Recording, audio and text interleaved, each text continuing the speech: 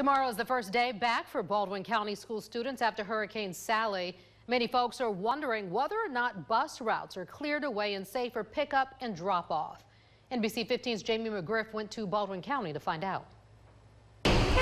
We've spotted school buses of Baldwin County on the move again in the Lake Forest community in Daphne.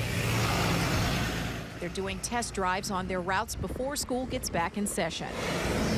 A nice change for parents like Tammy Van Leuven to see. Just looking around, you can still see a lot of low lines and things like that. And I've heard some stories about trucks hitting the lines and taking down more trees and stuff as well. So just to know that they're going to make sure everything's safe before they even attempt to pick up the kids is very comforting.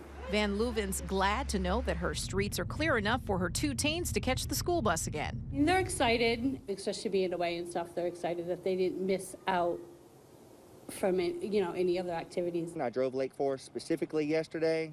Lake Forest looks great. Tony Pollard is also excited about the roads being clear. He's the transportation coordinator for Baldwin County Public Schools.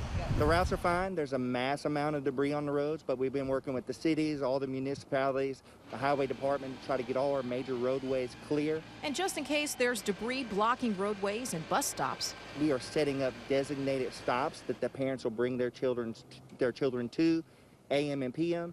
And if they're not there in the PM, we're going to bring those kids back to school and the parents will come directly and pick them up from school.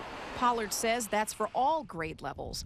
Those areas that have designated stops set up, which he says are few and kind of scattered all over the county, are likely to be a block or so from the original bus stop.